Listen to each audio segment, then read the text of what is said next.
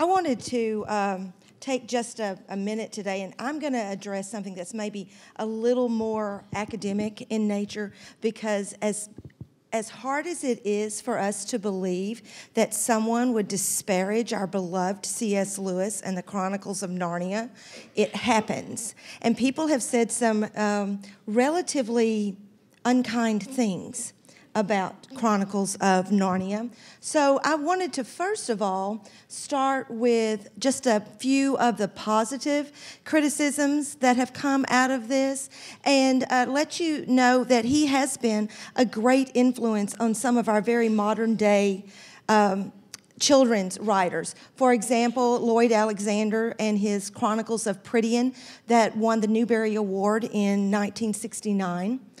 Susan Cooper's The Dark is Rising, which is a 5-volume series, and then Madeleine L'Engle's A Wrinkle in Time, which won the Newbery Award in 1963. However, those are the kind things. So I'm going to dwell just a little bit on the unkind things and try to present a counter to those things. So I wanted to start with the criticism. A criticism by Philip Pullman. And I'm not going to talk very much about Philip Pullman. Miss Lewis is going to do that later. But this is an important quote. He says that death is better than life. Boys are better than girls, light-colored people are better than dark-colored people, and so on. There is no shortage of such nauseating drivel in Narnia if you can face it. So I'm going to look real briefly at the charge of racism, the charge of misogyny, and the charge of Christianity. So we'll start with racism. And his quote, that light-colored people are better than dark-colored people.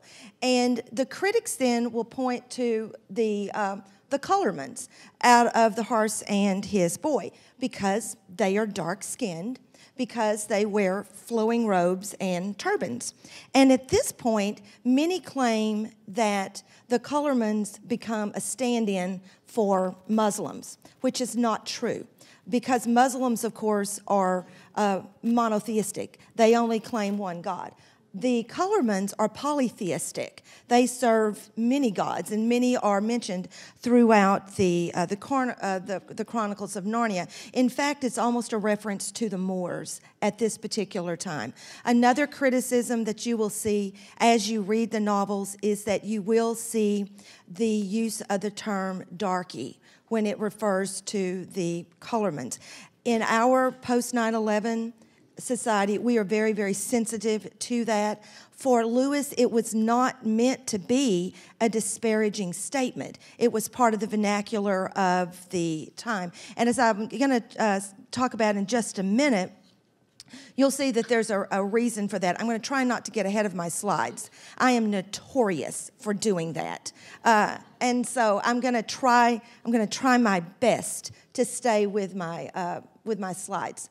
So as a counter to that, one of the things that we see is that much of what Lewis wrote about was shaped by the imagination, the great wars of his time period, and the colormans then we see will be based on slightly distinguished versions of the ravaging Turk, which was just sort of a nightmare for all European children for almost a half a millennium. They were told horror stories of the invading Turks and all the terrible things that would happen. Many also will argue that Lewis lived in a time that was less sensitive than ours. Certainly, maybe not quite as sensitive. But one of the things that I think that it's important to remember is that Lewis had evil characters say evil things in order to prove a point. So the things that are said are actually said by evil characters who would say such evil things. And so there was a reason for that. He wants to point out that prejudice is wrong, and he wants to have evil characters say the evil things so that children will not want to be like those particular characters. One of the things I think that is often missed by critics is that Narnia is extremely multiracial. You see it in almost every aspect, in almost every single novel. And he points to the fact that even Dr. Cornelius is sort of a mixed race. And one of the points he wants to make is that often a racist will be more critical of someone of mixed race, because you will see that that type of interracial relationship shows that the races can actually interact and live harmoniously together. One of the things I think that is most often missed by critics is that the Calormans are not viewed negatively because of the color of their skin. They're viewed negatively because they engage in idolatry, and that is something that what Lewis looked very unfavorably upon. We also see some very honorable Calormans. Emeth, for example, is viewed very favorably. The White Witch is not viewed favorably at all. Lewis makes a point of talking about just how white the White Witch is when he says her face was white, not merely pale, but white like snow or paper or icing sugar, except for her very red mouth, which came out of the Horse and His Boy. I also want to point out his portrayal of Avarice, who was a Calorman. She was the female protagonist of The Horse and His Boy. She is portrayed as being resourceful, determined, and intelligent. So she was depicted in a very positive light. She actually marries Shasta, her white protagonist, forming an interracial marriage. So in that respect, Lewis was ahead of his time because that just really didn't happen. So just a final little comment about racism. One of the things I want to remember is that, first of all, racial diversity is just embedded. It's fundamental to Narnia. Secondly, Nickabrick, if you remember Nickabrick, who at one point said of the Calormans, I hate them worse than the humans. Nickabrick is condemned for his ethnocentrism and the fact that he was so prejudiced in his viewpoints. I think Lewis really wants his readers to see that he was not racist. If he were, he would not have an interracial marriage take place that was very successful, actually. So that was just a brief little comment about racism. Another charge that we see leveled against Lewis and his chronicles is that it is full of misogyny or sexism. So here is the claim. Lewis hates women, and his novels indicate that women need to be put in their place. I think that's a real misreading of the novel myself. So we go back to Philip Pullman's statement, boys are better than girls. Many times people or critics point to the idea that the female characters aren't the ones on the front lines of battle wielding the swords. Well, okay, who really wants to do that? I think that is a wise move on their part. Not, let me just stand back and I will pray for you as you go into battle. But critics point out then and say that makes him sexist. I don't think so. You've got to remember sort of the code of chivalry that he was actually writing from. And he does not depict his female characters as brainless, because they just really are not. And so we can look at Lucy Pevensey. She is probably the most prominent, morally mature character in the eyes of the narrator. She is not beautiful. And she's a bit envious of Susan, her sister.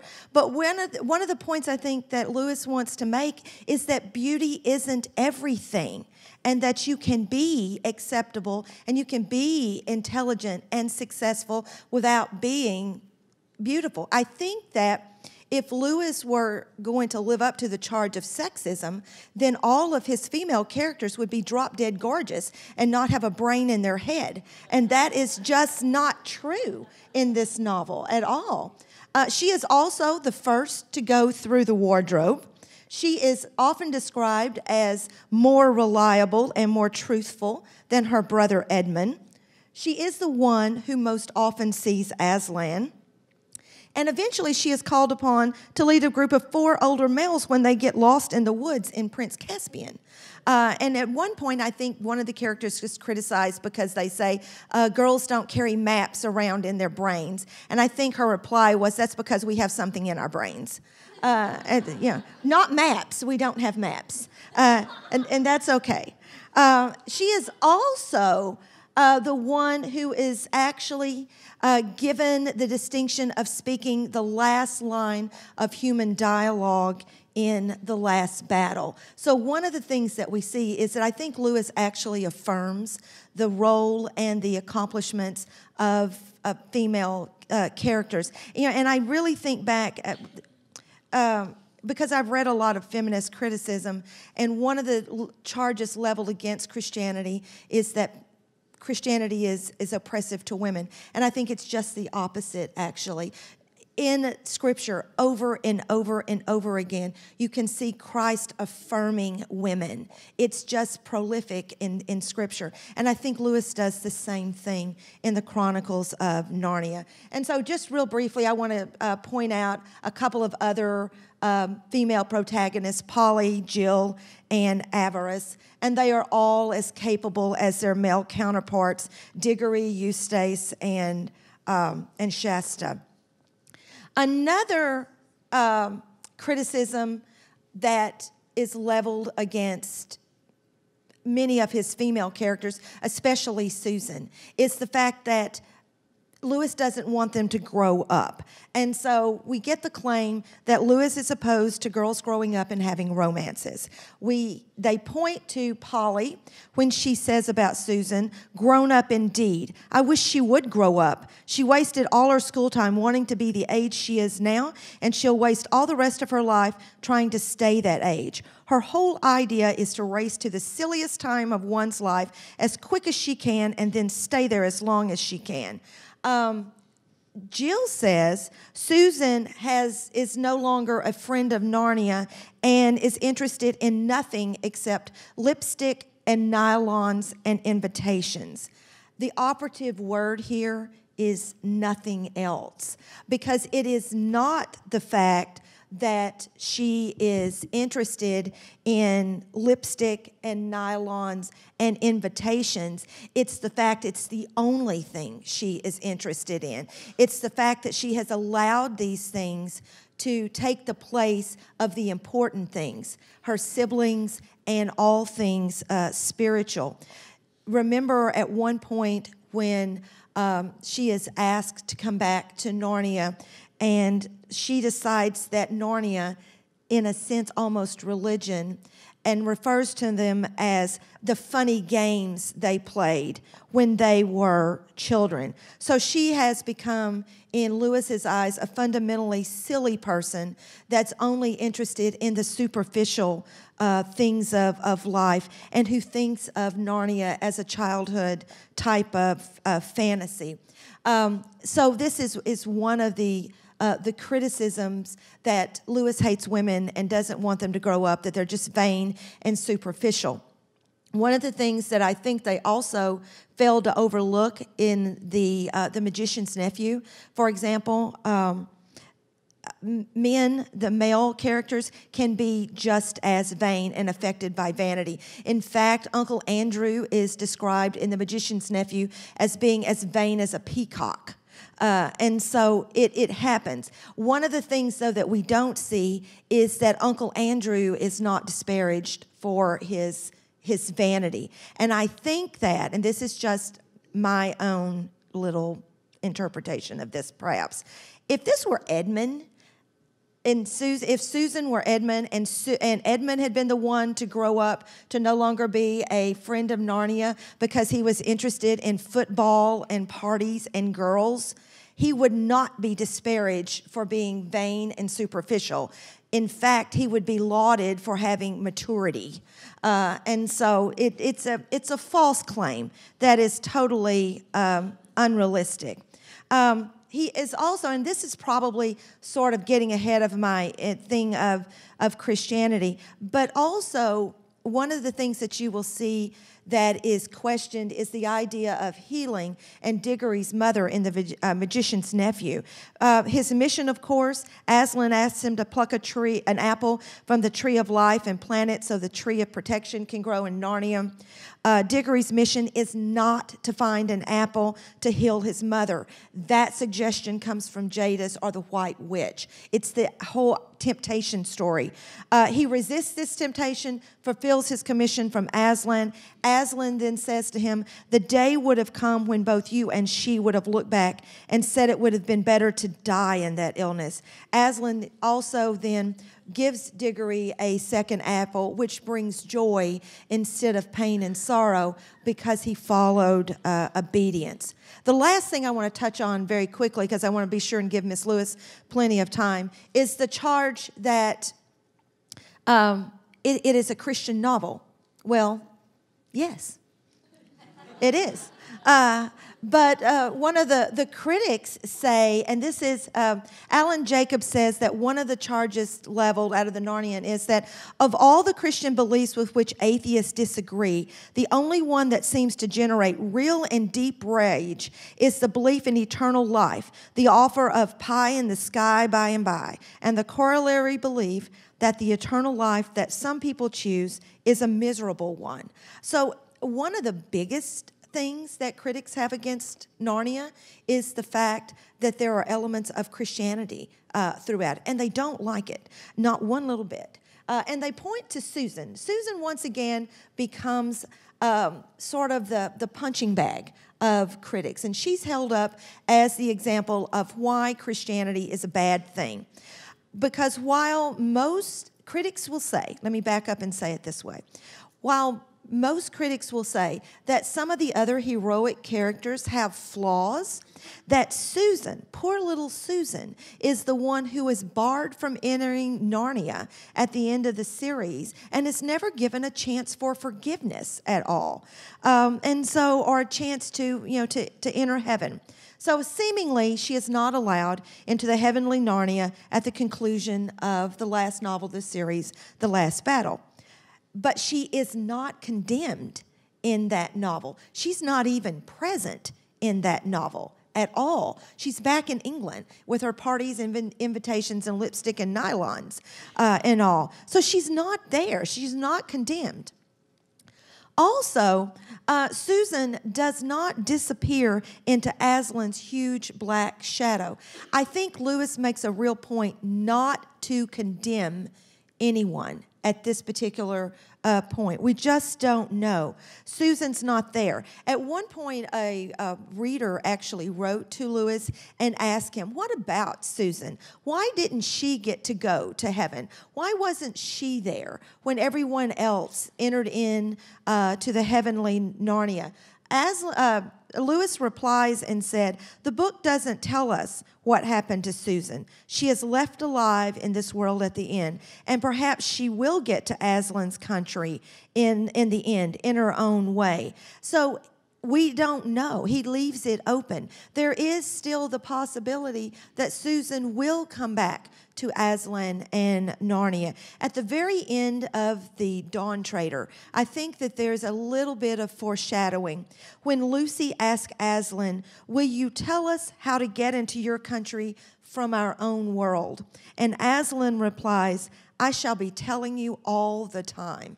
The idea that Aslan then will continue to call to Susan. He's not going to stop calling and showing her and pointing her the way to Narnia, just as Christ never stops calling to us and pointing us the way to heaven. We have to hear it, because I think that's one of the important things that many critics miss.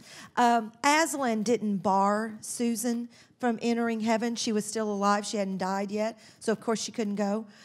Susan had barred herself at this point because she gives up on the idea of Narnia and sees it only as a fantasy world. So I think that's the important thing to remember, is that you have to read the Chronicles with an open mind, and you can't do a lot of card stacking, as I think many critics do. And so Philip Pullman is certainly one of the major critics, and at this point I want to be sure and give Miss Lewis time, so I'm going to hand it over to her, and she is going to conclude our little series there. So thank you very much.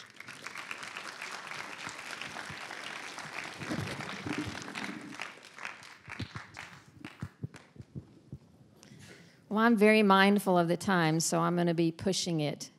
I guess I have control here, huh? There we go. The last section that I'm going to talk about is why I returned to Narnia in the 21st century. I chose that image intentionally. What I wanted was something to convey the idea of a contrast, because I am going to show why by means, sometimes the best way to show is to show what something is by way of what it is not. And that's what I'm going to do by contrasting C.S. Lewis's The Chronicles of Narnia with Philip Pullman's his Dark Materials series. But when I found this image, which isn't like you can distinguish clearly the lion from the background, I like it because of something Megan mentioned today, and it was mentioned earlier. You know that often in the Chronicles, one of the characters, and it's usually Lucy, who can see Aslan when the other characters can't. And that's because Aslan, like Jesus, is not always easily discernible if you're not looking for him. And so I love that image. Michael Ward asks, which popular fairy tale adventure begins with a girl hiding in a wardrobe? Don't you know? Here's a clue. The girl's name is 4 letters long and begins with L. Not got it yet? Another clue. She finds that the wardrobe is much bigger than she'd thought. Still no idea? Final clue. The book was written chiefly for children, but it is enjoyed as much by adults, and its author's home is in Oxford. Now that all sounds like the Chronicles of Narnia, but it's not. It can apply to both the Chronicles of Narnia, but also Philip Pullman's his Dark Materials trilogy. The first book in the series is The Golden Compass. You may be familiar with it through the movie. This is an image from the movie. The main character there is Lyra Belacqua. The polar bear that she's riding on is Yorick Burnison. Greg Easterbrook says, Lewis's and Pullman's series take place on Earth and in a parallel world. Both have as protagonists astonishingly capable children. You know who the children are in the Chronicles of Narnia? In his Dark Materials, it's Lyra, but also her friend Will. You know that the subtext of both is the search for the divine. But in Lewis's books, children seek the divine in order to experience happiness and perfect love, whereas in Pullman's trilogy, they seek it in order to destroy it. The plots of his Dark Materials are driven by the premise that God is evil, a celestial imposter who pretends to have created the universe and who so intensely hates flesh and blood that he wants people to live a repressed, joyless existence followed by hell, even for the righteous. Megan made a comment, I think. I have a lot of ideas in my head, y'all. I can't remember who said what at this point. But let me read just quickly. This is in the 3rd book of the series called The Amber Spyglass. It is in the land of the dead, and this is from a Christian martyr. She says, when we were alive, they told us that when we died, we'd go to heaven. And they said that heaven was a place of joy and glory, and we would spend eternity in the company of saints and angels praising the Almighty in a state of bliss. That's what they said.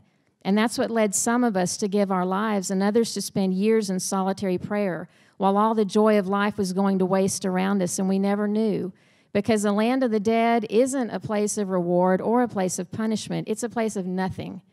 The good come here as well as the wicked, and all of us languish in this gloom forever with no hope of freedom or joy or sleep or rest or peace. Continuing up here, it says,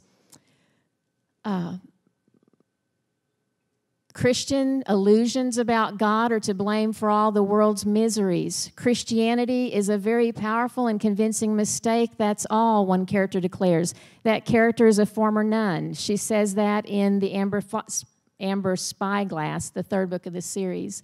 The protagonists in the book strive to acquire ancient, mysterious objects they can use to bring about God's death. Along the way, children are tortured and murdered, often with church approval. Now, all that sounds far-fetched, but it all does happen in the series. This is the parallel, or two representations of the parallel universes in his Dark Materials. On the left, you have Lyra's world, which is Oxford University. In Will's time, it's also Oxford, but they're in two parallel worlds. Oops, go back. These images I chose, they convey what is, I think, true about this series. It's compelling. It's well written. It's enticing. You look there and you see a ferret. You see an airship, a ship, dog sledge. You see over here like a science outpost in the Arctic with the Aurora Borealis. What you don't see is that the ferret is actually Lyra's demon, D-A-E-M-O-N. Demons are characters in the books. They are like familiar spirits, or I've read some call them the mirror of the soul. Lyra's mother, Mrs. Coulter, is a representative of the church. They're the ones, in the quote that mentioned children are tortured, the church is trying to separate children from their demons because and this is, I've been wrestling, how can I say this simply to get people to understand this complex trilogy in this few minutes of time?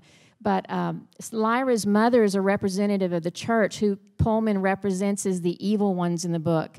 She wants to help the church, or the church wants to separate children from their demons, because it's all about the idea of the church wants to keep children in a state of innocence.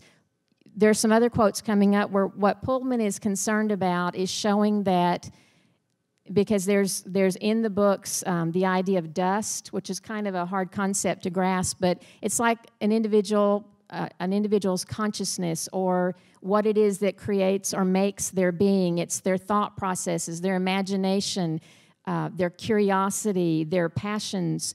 So in the novels, they're headed to the Arctic because Lyra's father, Lord Asriel, has seen a city in the Aurora Borealis, and he wants to get to that city. But in the context of the novels, he also has an agenda to overthrow the kingdom of God. He wants to bring about a new kingdom because you'll see in quotes coming up, what Pullman is against is any kind of restriction on individuals. We should have total free reign, free choice. It's interesting also in these books, God is not in them. There is the authority, and I've read many comments about one of the criticisms of the books, because Christians say Pullman is out to kill God, and people say, no, that's not true. He doesn't ever say that the authority is God. The authority is a created being who masquerades as God. But it's interesting to me that there is no God in this series, and I'll show you a quote that supports why that is. So it's enticing. At the end of the first book, though, it ends with Lyra's father wanting to get into that city he sees, but he needs this huge burst of energy to get there. He gets that burst by sacrificing Lyra's best friend, Roger.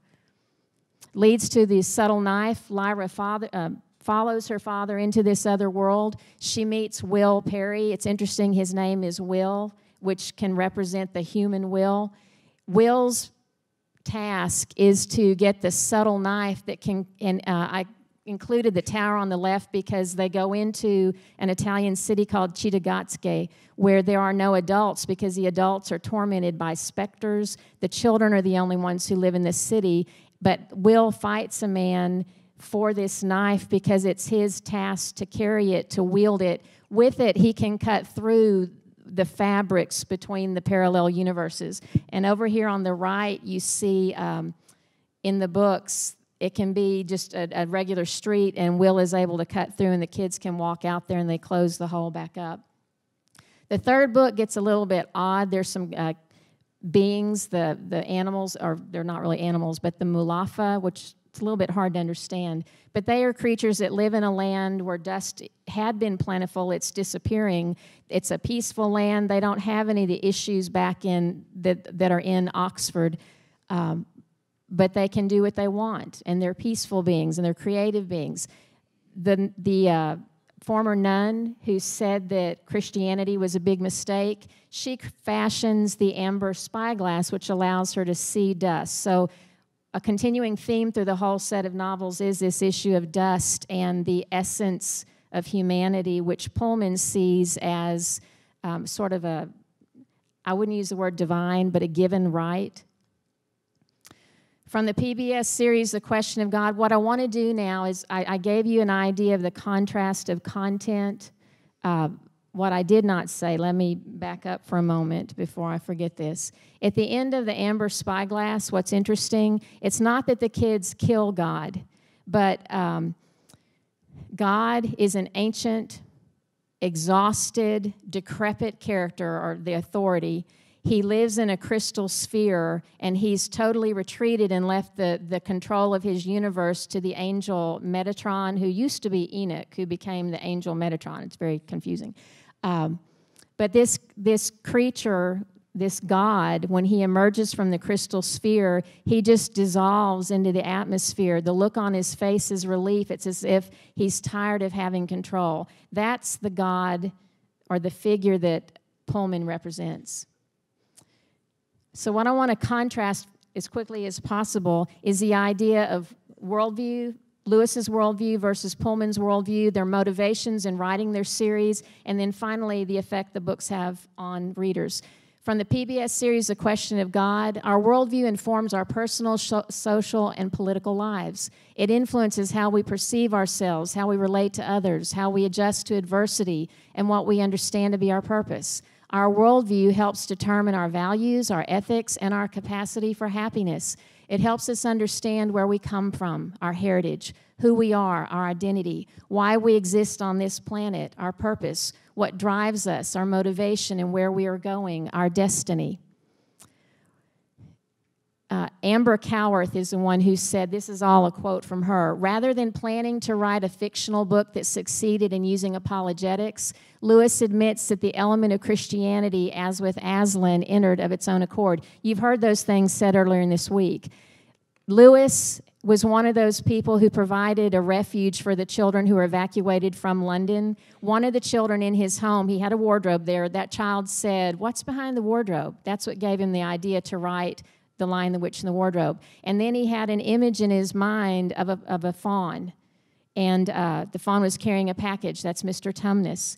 And then you heard Calvin George say, the lion just came bounding into the midst of the story. Walter Hooper, C.S. Lewis's biographer, describes Lewis as being the most religious man he ever met, and Peter Shackle is one also who's quoted here. For this reason, no matter what Lewis wrote, his religion would greatly impact all of his works. Megan spoke about that this morning. You cannot escape your worldview, and the worldview that comes through Lewis's fiction is his Christian worldview. What you see in contrast from quotes from Pullman said this, "What is there in this Tweedy medievalist that attracts such devoted and growing attention? There is no doubt in my mind that Narnia is one of the most ugly and poisonous things I've ever read. I hate the Narnia books, and I hate them with deep and bitter passion, with their view of childhood as a golden age from which sexuality and adulthood are a falling away. That's part of the dust." He would like to keep the dust, keep the emphasis on freedom of choice and a person's right to express their personhood in any way. He also says if there is a God, and he is as the Christians describe him, then he deserves to be put down and rebelled against. As you look back over the history of the Christian church, it's a record of terrible infamy and cruelty and persecution and tyranny. How they have the nerve to tell us all to be good, when, given the slightest chance, they'd be hanging the rest of us and flogging the homosexuals and persecuting the witches. Do you see Pullman's worldview coming through?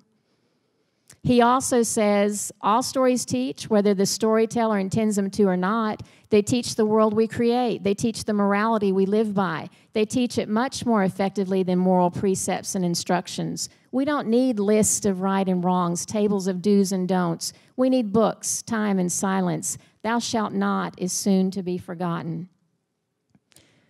He says very candidly, I'm trying to undermine the basis of Christian belief. Mr. Lewis would think I was doing the devil's work. And then he says, my books are about killing God.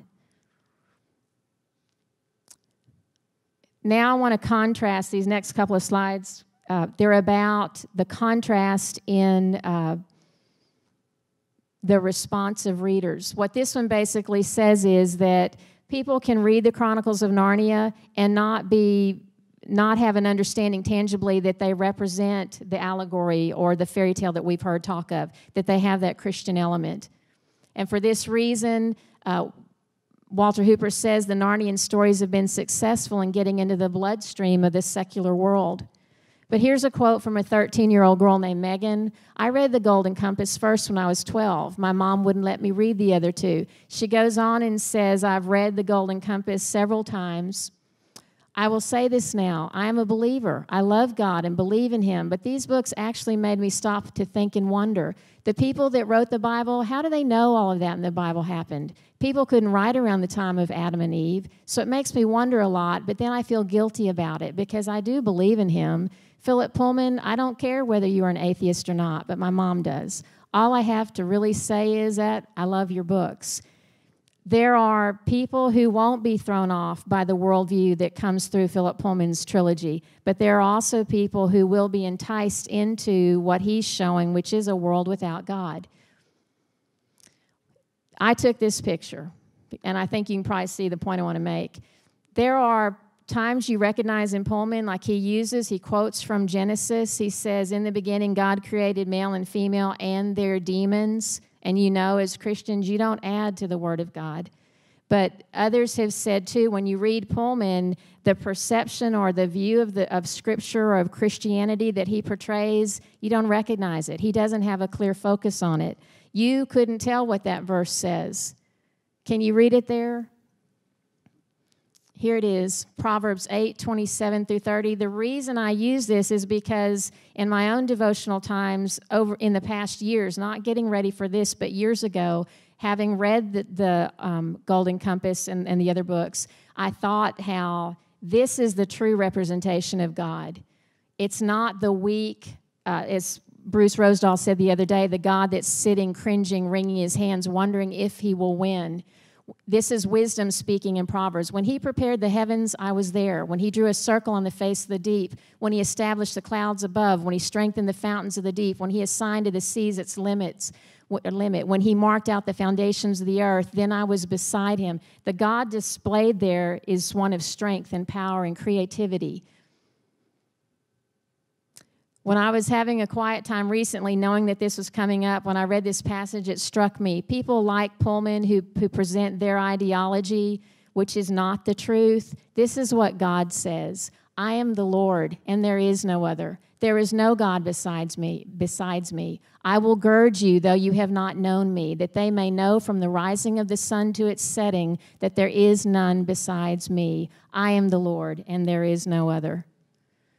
I think of Philippians 4:8. Finally, brethren, whatever things are true, whatever things are noble, just, pure, lovely, of good report, if there is any virtue and if there is anything praiseworthy, meditate on these things.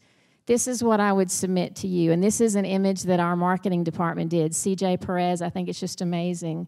The book there, when I look at it, to me, I think of the Chronicles of Narnia. And I see the image of who we recognize as Aslan the lion, a type of Christ. What I know is that what emanates from, what radiates from the Chronicles of Narnia, while it's not Scripture itself, it has a resonance of, it's an accurate reflection of the goodness of God, the strength of God, the majesty of God. In my opinion, when we read works like the Chronicles of Narnia, we are doing what the Scriptures said, to think on these things that impart the strength of God into our lives. So my purpose as we close is to say, why do we read the Chronicles of Narnia today in the 21st century when so many people are, quote, enlightened? It's because we need as much today as ever before, probably more so, reminders of the gospel, tangible statements that sow into our lives. And so I'm very pleased to end our seminar with this note of Aslan looking over and the light of God emanating from within the series. Thank you so much for coming. Thank you, everybody who's participated. And it's time to wrap up. Thank you.